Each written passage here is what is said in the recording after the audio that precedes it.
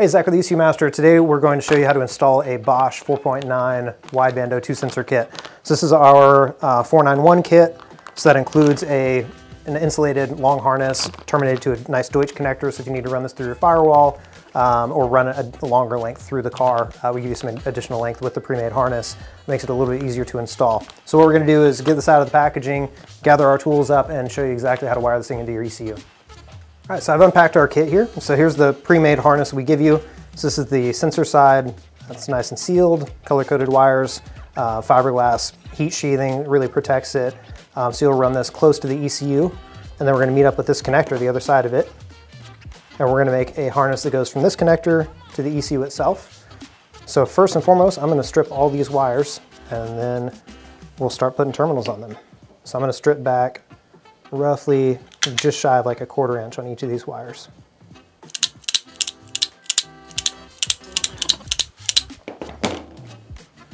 So now that all our wires are stripped, I've got good clean copper on both sides. I'm going to do the Deutsch connector side first. It's the gray connector side. So I actually have a bespoke tool for this. You can use just a regular open barrel crimper. There's absolutely no problem with that. And I've shown you how to do that in a couple other videos. This one's super easy. Insert the terminal, insert your wire, and this is just a one-step. Hits it all at once, makes a beautiful crimp. So I'm going to do the rest of those.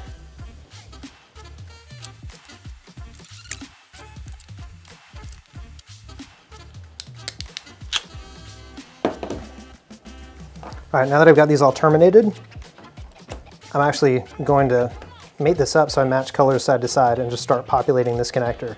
So when I say populate, I mean, I'm actually going to slide the terminals into the connector housing. So I've got black in position 6. Then go green and white. So green goes to 5.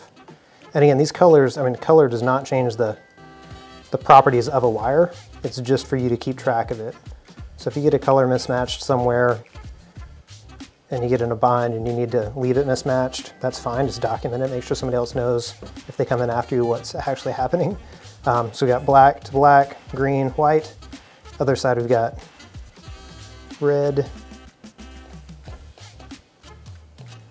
then yellow,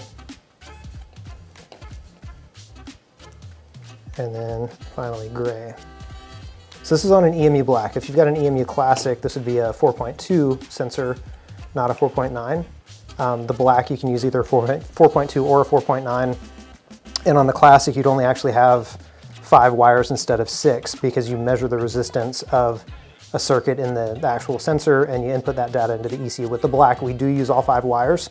What's interesting is that you're not going to see 5 wire, or you're not going to see, excuse me, we use 6 wires, but you're only going to see 5 on the back of the sensor itself because there's a resistor inside this connector that jumpers it over, but there are 6 connectors, or 6 terminals in that connector. So we're done with that side. The only thing left is we'll grab this lock. And normally you can get a lock that only accepts this one way to key it a certain way, but since we're not using this connector next to another one that's similar, it doesn't matter if it's keyed or not. You drop that in the front of the connector. Normally you want to do this with a pair of needle-nose pliers, which I do not have handy. And you'll push it down all the way, it'll lock and hold the terminals in place. So we're going to move to the other side now. This is going to be the connection at the ECU. So for all 6 of these wires, the red is going to be, excuse me, let me look at the color codes here and make sure I'm numbered this correctly. So 1 is red, that's YBO IP. That's going to go to a terminal on the ECU. So that just gets a regular ECU connector.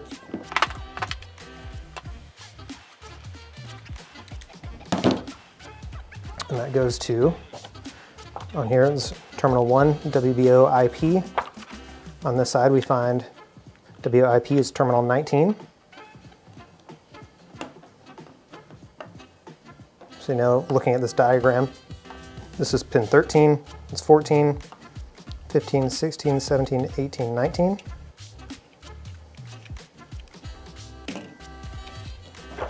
Terminal 2 is WOVGND. That's 2 there, and that matches up.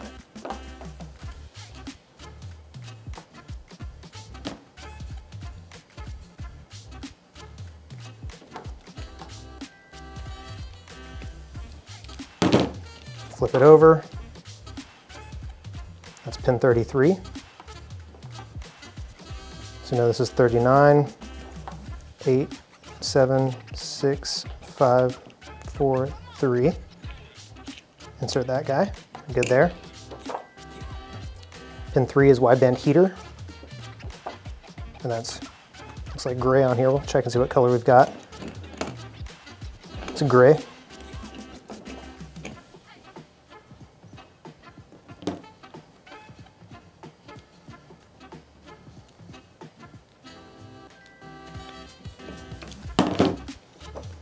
And that one's actually on our gray connector.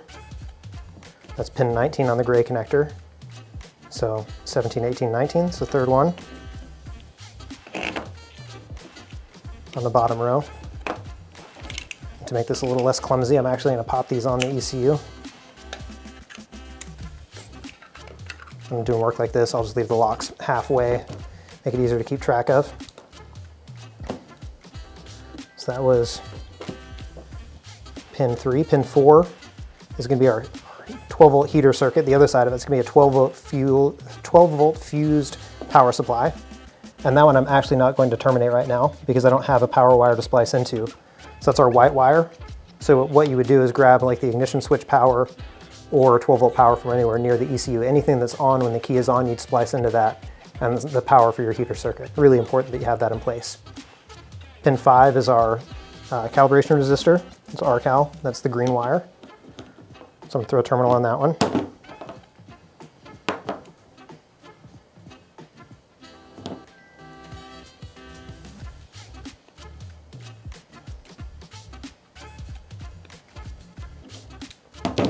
Flip it over, double check, see where it goes. It's pin 22 on the black connector. So this is pin 26. 5, 4, 3, 2. Need one more terminal.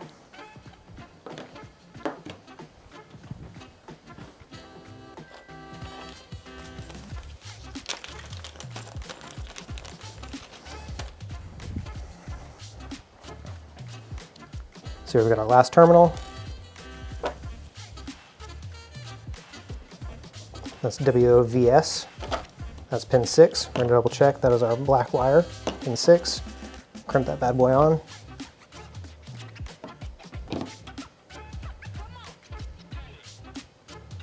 Again, really critical that you test your connections and do a pull test. Make sure they're got good conduction. You're not using old corroded wire. You're not using bent up, beat up terminals that have been in the bottom of your toolbox for 3 years. So that last one, WVS. That is terminal 6 on the black connector. So starting from the top left, that's 1, 2, 3, 4, 5, 6. Pop that guy in.